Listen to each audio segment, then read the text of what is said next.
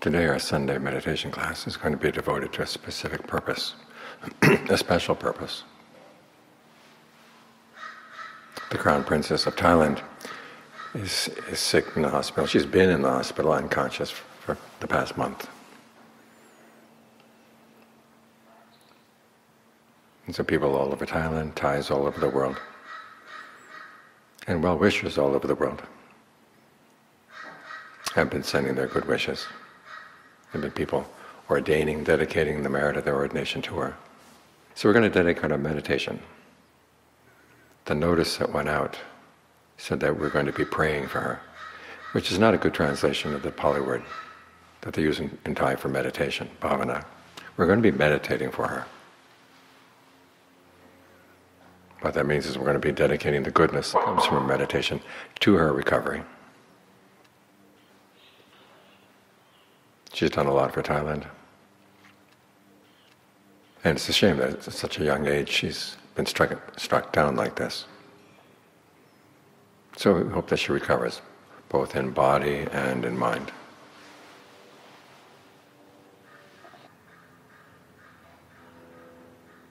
So when you meditate, to dedicate the merit to someone who's alive, or someone who's passed away, it's the same process. You start by sending thoughts of goodwill in that person's direction. And then you put those thoughts down and you focus in on your meditation. Then at the end of the meditation you send thoughts of goodwill again. By this time, through the power of your concentration, your goodwill should be a lot stronger. And John Sawat made a comment like this one time. He said, you start with thoughts of goodwill for yourself to basically clear the decks. If you have any issues with anyone in the world, you would say, right now I have no issues with anyone. So that if in the course of the meditation anybody's face appears in your mind, you can send thoughts of goodwill, regardless of what issues you have with that person. So in the beginning, goodwill is for your own sake, so that you get the mind to settle down.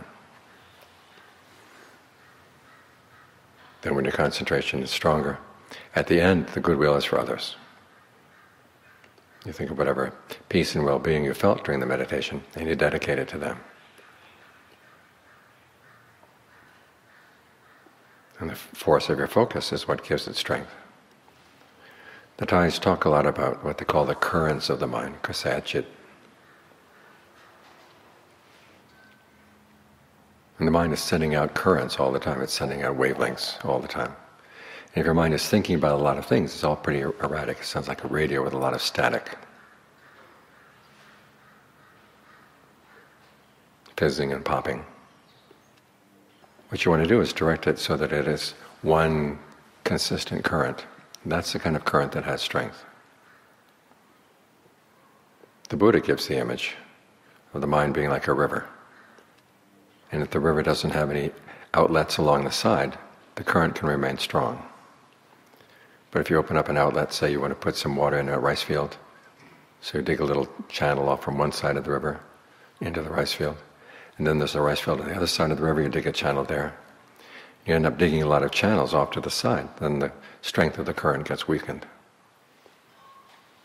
That was the Buddha's image for the hindrances, that they weaken the current of the mind. So as we meditate, we want to make the mind one. No thoughts of sensual desire, no thoughts of ill will, no sloth and torpor, no restlessness and anxiety, and no doubts about what you're doing. You want to be confident that when your mind is one, it really is one.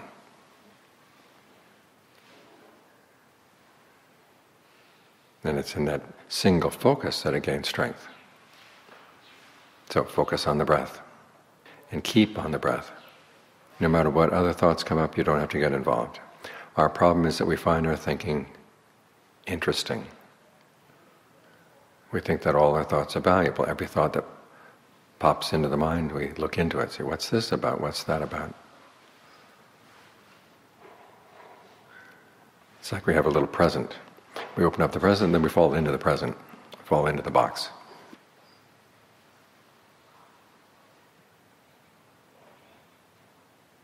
And it takes us someplace else.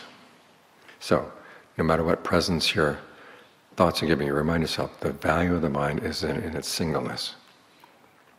It's when the mind is one that it has high value. We tend to think that a mind with lots of thoughts is a creative mind.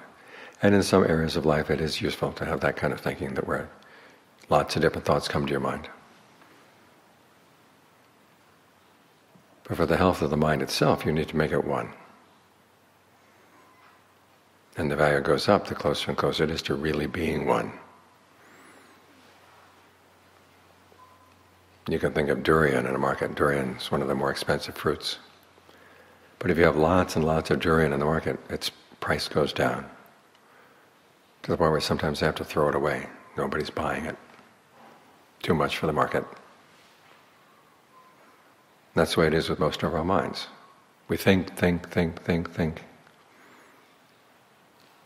And with every thought, the value of the thoughts go down. What you want to do is have a think about one thing. Think about the breath. How is your breath right now? How does it feel? How do you relate to the breath? Think about the breath bathing your whole body. You're in the middle of the breath. It's on all sides. It's in front of you, it's behind you, it's to the left, to the right, above and below.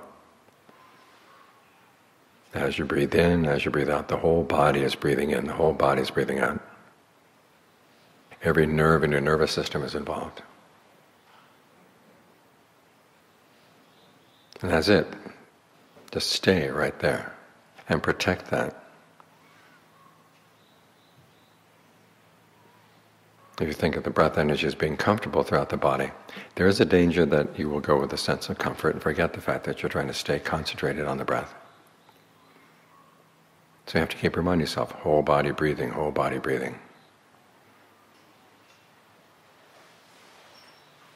If you forget and start wallowing in the pleasure, then that lack of mindfulness provides an opening for thoughts to come back in again.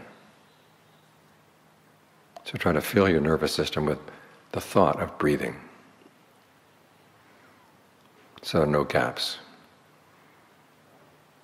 No little openings where something else can come in. This way you keep your mind one.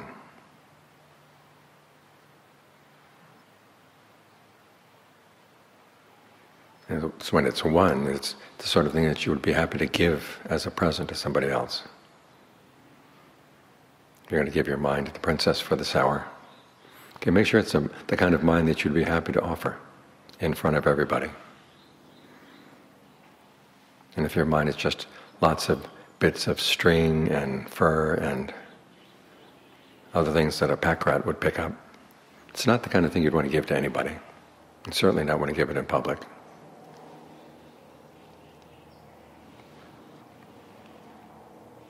So make your mind one, and then keep it that way, polish it. Any little bit of dust that comes to settle on it, you polish it away.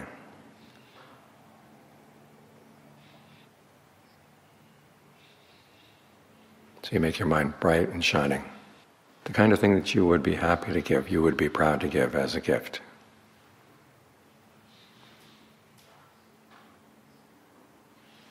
So you're giving this gift of stillness, you're giving this gift of singleness. And John Lee tells a story when he was in Bangkok one time. A Somdet, a very high-ranking monk, who had a very low opinion of the forest tradition, happened to be sick. So he went to his room, bowed down, sat off in a corner, and started meditating. And he was basically dedicating the current of his mind to the old sick monk. And the monk could feel it. And John Lee's mind was that strong. So he said, "What are you doing?" And John Lee says, "I'm making a gift of stillness." The old monk said, "Well, whatever it is, keep on doing it. It feels good." So our minds may not be as strong as John Lee's, but we can make them good. We can polish them, make them bright, make them one. So at the very least we have something of value inside. And then at the end of the hour we have something of value that we can give. The kind of gift that we can give with pride.